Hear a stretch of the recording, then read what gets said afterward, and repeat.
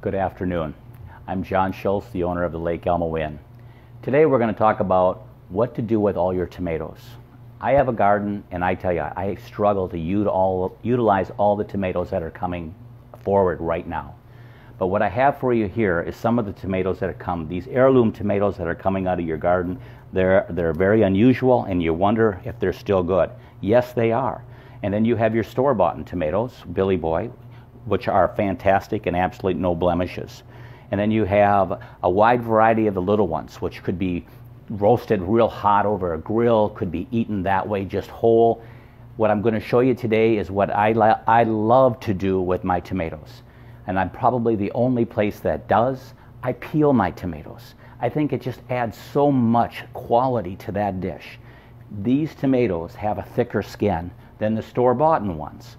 And when you bite into it, it tends to have a bite, and it's just a little unusual. You might be used to that because that's the way everyone does it.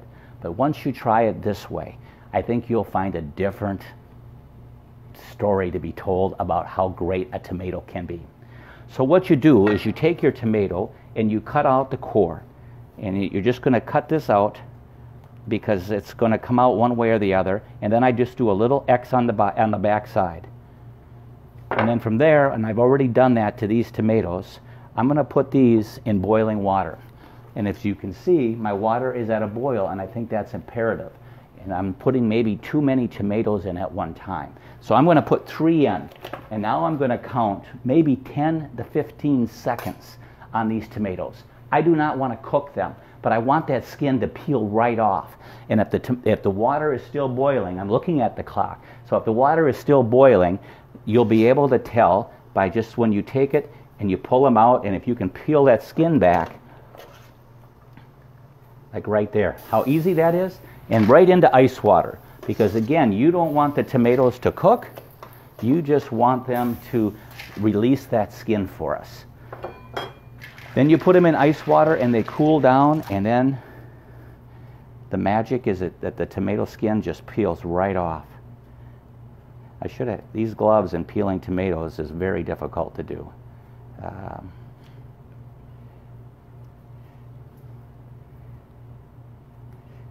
Sorry for the dead sound here.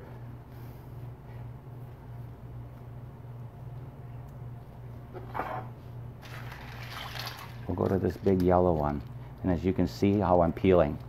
I had a customer once who I wanted to impress, and we had a party that had grapes on her salad.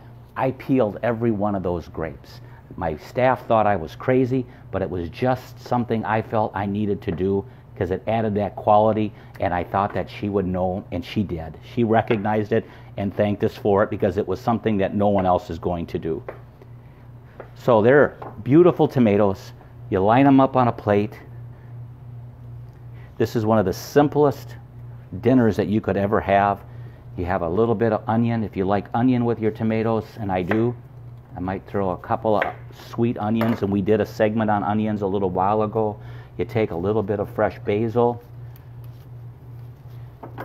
and you chiffonade it, and chiffonade means you take it and you just cut it in very thin little strips so that you can get a little bit in every bite.